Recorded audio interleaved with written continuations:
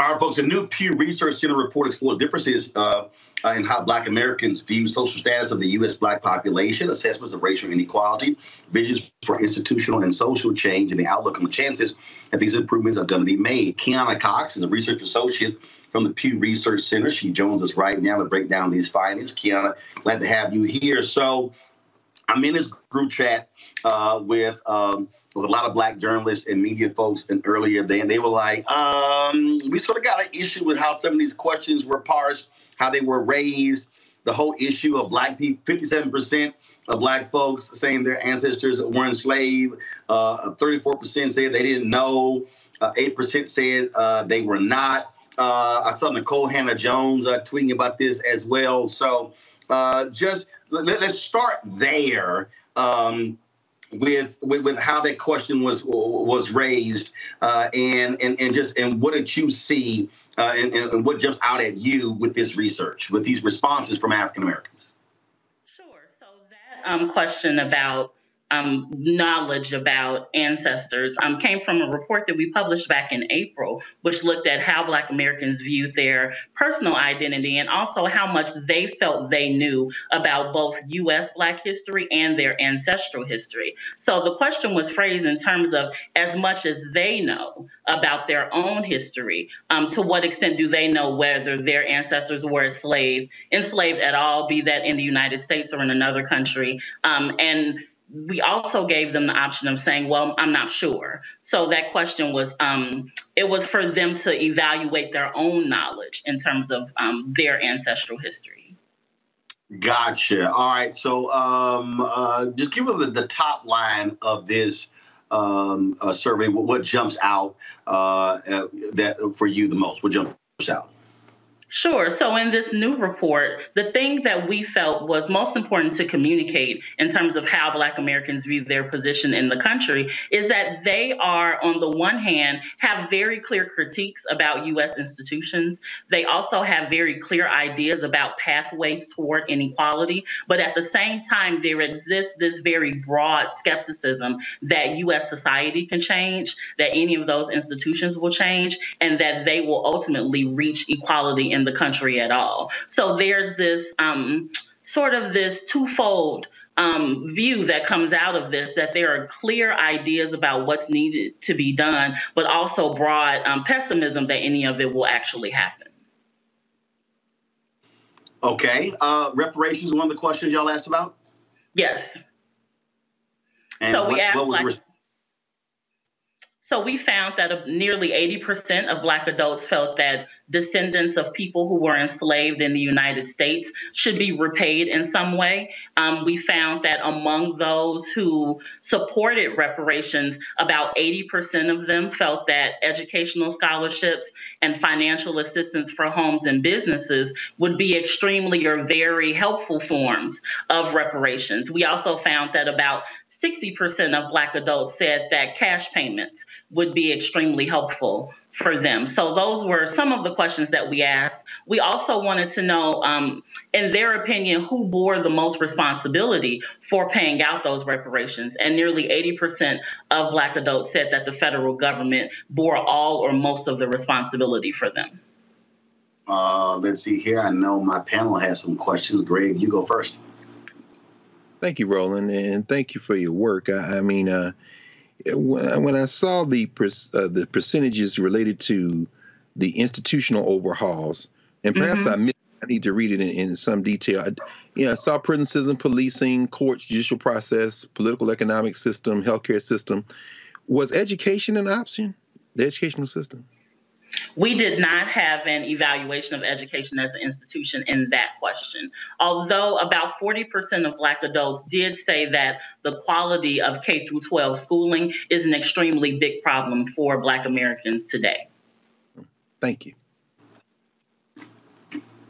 Reese? Thank you for your work. Can you talk a little bit about how, even though there was a lot of pessimism, rightfully so, in terms of systemic change that's going to drastically or lead to equality for Black Americans, there was still a high level of Black people who responded that still believed in the importance of voting and, being civically engaged. Can you talk a little bit about those findings? Sure. So our approach to understanding Black Americans' visions for social change went in a few different directions. So we asked these questions about civic pathways to equality, how important, how effective of a strategy is voting, protesting, contacting your elected officials, or volunteering for organizations that are dedicated to Black equality, and also to what extent is supporting Black businesses effective. And out of all of those particular questions that we asked, about 60% of Black adults said that voting would be an extremely or very effective tactic for moving Black communities forward. In fact, out of all of the civic approaches that we talked about, both those that I just mentioned and also ones that are more aligned with Black nationalist approaches, such as all of the businesses in Black communities being owned by Black people, the establishment of a national Black political party, or all of the elected officials in a neighborhood, in a Black neighborhood being Black. Out of all of those approaches, voting certainly rose to the top. Erica. Yeah, thank you so much for this reporting. And what I found to be very interesting was the Black Democrats, Black Republicans. And so there were some differences there, but it seemed that that no matter the party affiliation, the question that you all posed around funding for police department was pretty close when with Democrats and Republicans. Funding for police departments in their communities should be decreased. It seems like there was an equitable response there.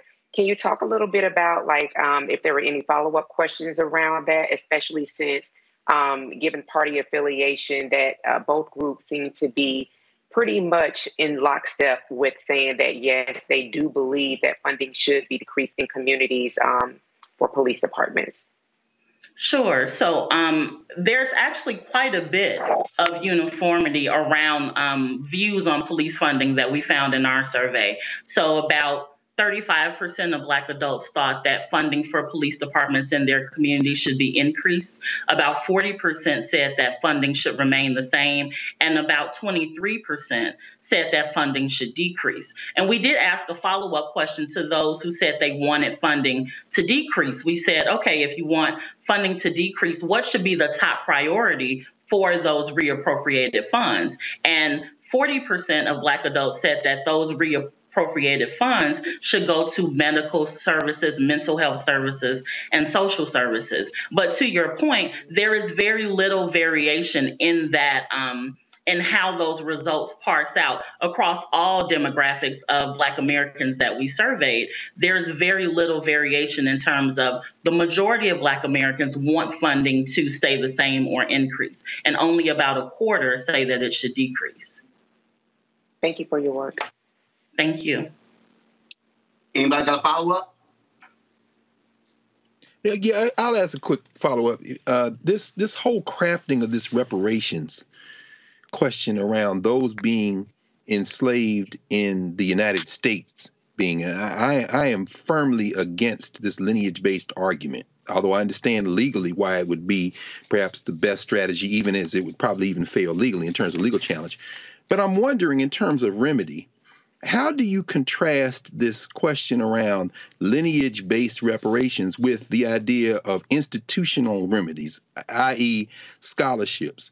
Is your sense that the same people who might say that people who are descended from Africans who were enslaved in the United States should be getting reparations exclusively would want to preclude other Black people from receiving benefits, say, for example, like educational scholarships? Well, in this particular survey, we don't have data on whether or not people should be excluded from reparations programs. What we really wanted to measure was support for reparations overall. We also wanted to measure the extent to which people thought various forms would be effective and who bore responsibility. And we also, the final question that we asked in that reparations set of questions was about the likelihood that you would see reparations in your lifetime. And very few Black adults thought that they would. So we did not ask questions about exclusion or inclusion criteria for reparations, only support and forms and responsibility. I appreciate that. Thank you. All right, then. Well, Kiana, we surely appreciate it. Thanks a bunch. Where can people go to read the full report? Sure. If you want to check out our full report, you can go to pewresearch.org/Black Voices Politics, and you'll be able to read the full report and also look at some of our other work on Black Americans. All righty. We appreciate it. Thanks a lot. Thank you. All right, folks, back to our Roland Martin Unfiltered video in just one moment. Can you believe the nerve of these Republicans? They only want to block progress for our community. They talk about cutting Medicare and Social Security. They played politics with veterans' health care. They voted against the George Floyd Justice and Policing Act and funding for our HBCUs, and against lowering prescription drug costs for our seniors. These Republicans keep trying hard to stand in the way, but President Biden, Vice President Harris, and Democrats won't let them. They are delivering for us. The Democratic National Committee is responsible for the content of this advertising. When you talk about blackness and what happens in black culture, we're about covering these things that matter to us, speaking to our issues and concerns. This is a genuine people-powered movement. There's a lot of stuff that we're not getting. You get it, and you spread the word. We wish to plead our own cause. Too long have others spoken for us. We cannot tell our own story if we can't pay for it. This is about covering us. Invest in Black-owned media. Your dollars matter. We don't have to keep asking them to cover our stuff. So please support us in what we do, folks. We want to hit 2,000 people, $50 this month, raise $100,000. We're behind 100,000, so we want to hit that. Y'all money makes this possible. Check some money orders. Go to P.O. Box 57196, Washington, D.C. 20037-0196. The Cash App is $RM Unfiltered. PayPal is RMartin Unfiltered. Venmo is RM Unfiltered. Zelle is Roland@RolandSMartin.com.